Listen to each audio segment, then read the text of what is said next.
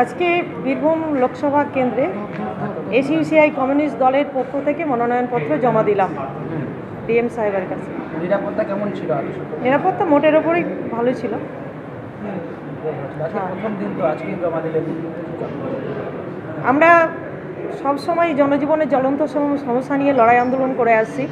শিক্ষা, স্বাস্থ্য, বিদ্যুৎ সর্বত্রই আমরা লড়াই আন্দোলন করছি এবং ভালো আমাদের লাইসেন্স, নারীর যেভাবে নিরাপত্তা, এই সমস্ত যে সামাজিক অবস্থা, তাতে আমরা মনে করি ভোট সর্বস্ব রাজনীতি দিয়ে মানুষের মুক্তি সম্ভব নয়।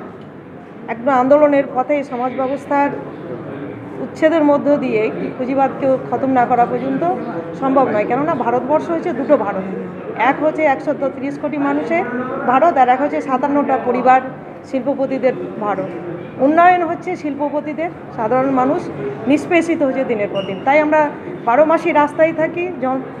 এসইউস কমিউনিস্ট দল জন্মলগ্ন থেকে লড়াই আন্দোলন করছে পুঁজিবাদের উচ্ছেদের জন্য, সমাজতন্ত্র গঠন করার লক্ষ্যে। সেহেতু আজকে মনোনয়নপত্র জমা দেওয়ার ডেট আমরা প্রথমেই জমা দিলাম। আমরা সর্বাগ্রে সর্বত্র থাকি জনজীবনের পাশে। এটাও আমরা আন্দোলন হিসেবে দেখছি নির্বাচনকে। সেই নির্বাচন যেহেতু আন্দোলন হিসেবে দেখা হচ্ছে, সেহেতু আমরা আজকে প্রথম দিন দিলাম।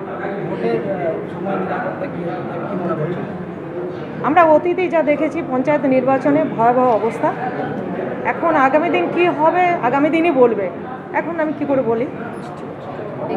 নিরাপত্তা না থাকলেও চলতো, আসল নিরাপত্তার জায়গায় আমার পুরো নাম